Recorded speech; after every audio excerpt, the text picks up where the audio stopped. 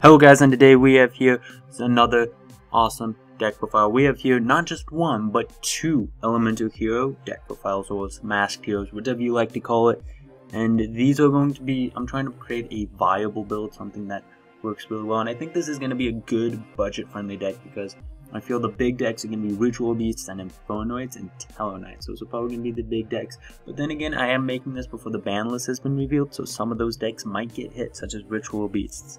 So something could happen. But then again, we might not even get a ban list. I wouldn't be surprised if we don't get a ban list.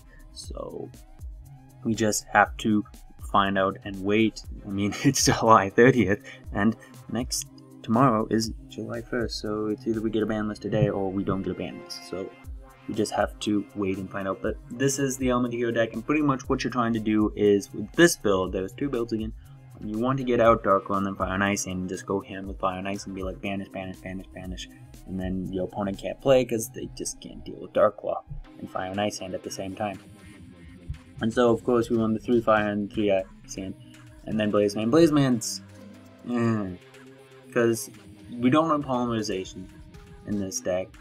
And if you use his effect to send Shadow Mist to search, you cannot special summon except through a fusion summon. Which means you can go Blazeman, dump Shadow Mist, search Bubble Man, special summon Bubble Man. That doesn't work. You can't because you can't special summon Bubble Man, which is really stupid. Which is just really, really sad. But he is still really good. You just have to play around that. No, sometimes you have to search Bubble Man instead of searching Blaze Man.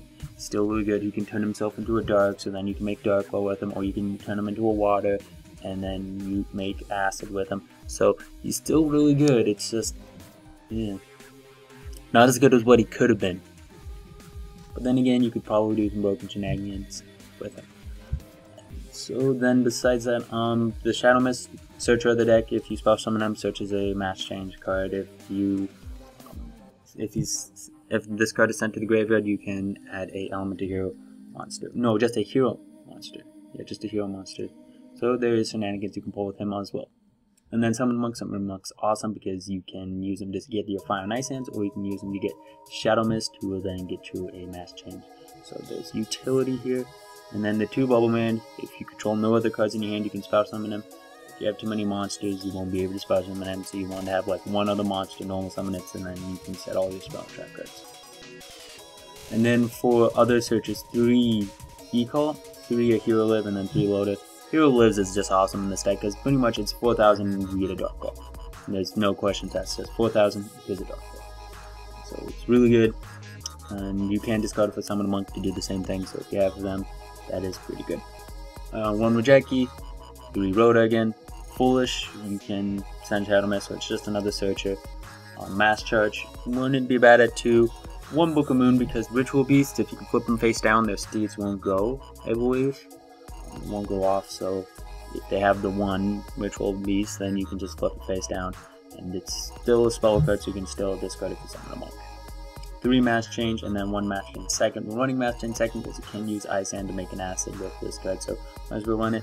And Shadow Mist also gets his effect when used for Mass Change second if you discard him.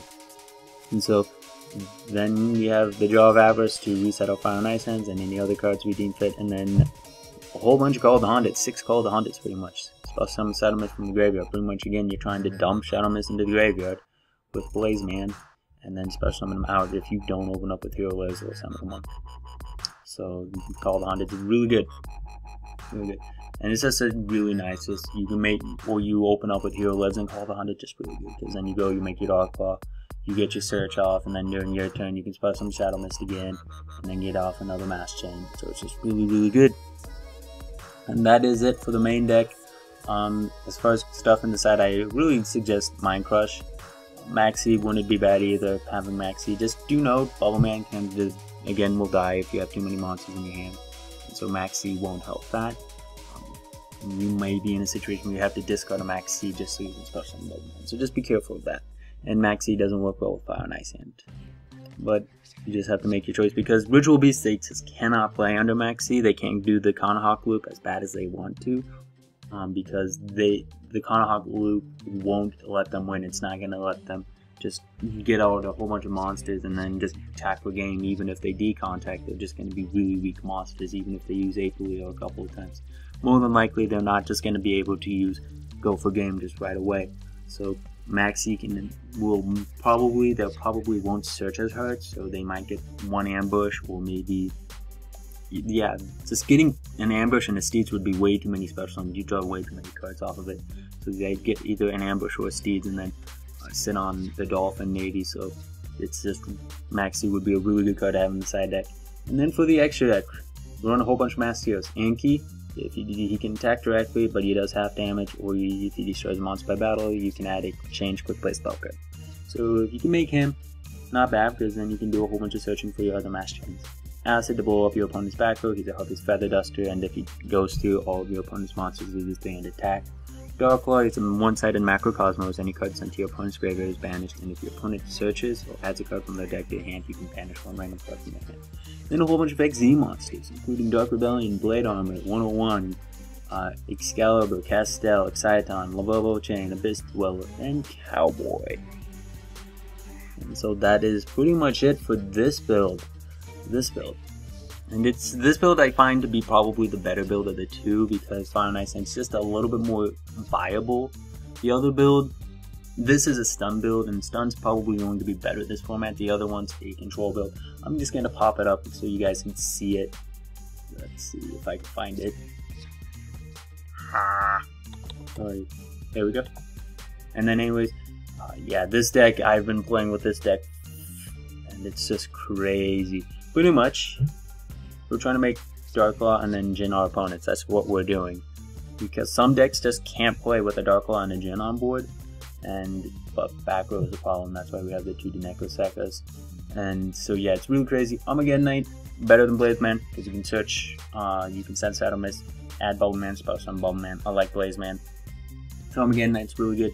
You can also send Jin. So he is a thing.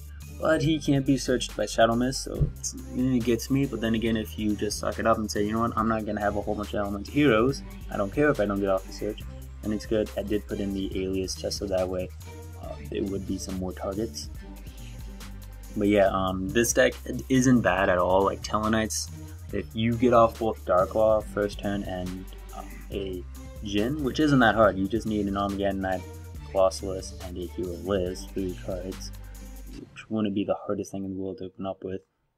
You could Jin and Darklaw, and Tellarknights they can't play unless they get Fiendish Chain, but even then Fiendish Chain wouldn't do much. It just negate the Darklaw's effect, and then they still can't special summon. So it would be really hard for Tellarknights to really play, and Alpha is dead with Darklaw on the field because Alpha says send to graveyard, Darklaw says that can't happen.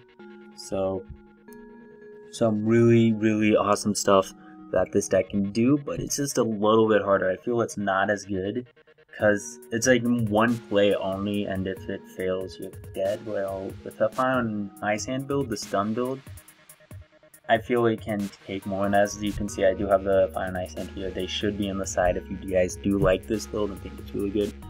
But the thing that I'm trying to fight with is what is more important, Elemental Heroes or Necroz in this deck. And so I'm trying to find the balance. If this should be more like a Cloth build where it should be more, a little bit more. And Necroz, I want to keep it more Elemental Hero based because, well, this is Elemental Hero week. I'm trying to give you guys Elemental Hero deck profiles, not a Necroz deck profile. And for all we know, Jin could be banned. I'd really hope it doesn't. But then again, if people are able to tag in Jin like this, I would understand it. So this is still a really interesting build. We put Mass Charge up to 2 just so that way we can get to Mass Change or Cycle Mass Change. Put a low in here because we're running a whole bunch of dog monsters. This is 4, 7, 9 dark monsters. So it wouldn't be bad in the deck. We're not running Ecals, we're just running Rhoda. And then the 3 real lives. So yeah, both of these decks are very viable. They're both really good. I just like the Fire and Ice Hand a little bit better. I want to see this deck be really good. I really want to see this deck be good because I think Jinning and Darklaw just wrecks people. Like, they just can't play. Unless you're playing those MGs, you can't play against this deck. Maybe Clifford's, because Clifford's can just normal and then tribute the monster if they can do that, if you let them. And then they have a whole bunch of cards like Lose a Turn and stuff to stall. So very interesting matchups that these decks can have. Tell me what you guys think. Which deck do you think is more viable? I got this deck because some guy at my locals decided to throw in, do pretty much this. He ran one Colossus, one Cycle Energen, and an Armageddonite, and I think he even ran Rhoda, I'm not even sure. And he was running Ritual Beasts. I don't know if he even got it off the tournament, but hey, it's not bad. I mean, you guys just have to see this deck, because like there will be replays with this deck, of course. There will be replays with both decks. You just have to stay tuned. And yeah, back row though, back row's gonna be really annoying. That's why I threw in the Denko Sekkas. But I'm feeling this might be a little bit too many monsters. Like I just went crazy at one point after losing one too many duels against Tellarknights and Clifford's, because they have way too many back row, way too much back row. And so I was like, Maxi, Denko Sekka, shut down the back row, shut down the special summoner. No, I can't use Bowman. But you guys just have to figure out how this deck works. Again, you might need to play more of a Necros build, or maybe no Bubble Man, no Alias, just the Shadow Mist and the Hero Lives. And maybe one Bubble Man. And then just run a whole bunch of Necros monsters in the deck and see how that works. So, again, just tell me what you guys think of this deck. Tell me what you guys think of both of these decks. Do you think they're viable? I think this is going to be a really budget-friendly deck. The only thing that could probably get hit with either of these decks would really only be this deck with Jen and Colossus. And if Colossus goes to 201, it wouldn't be the worst thing. But then again, we're probably not going to get a ban list. It doesn't have an end date on the ban list site. I'm just tired. Like, Nationals is over. Burning Abyss won. Burning Abyss needs to get hit. Which I find funny. It's like Prago over again, guys. But anyways, thank you guys for watching. Don't forget to leave a like, comment, and subscribe. See you guys later. Bye.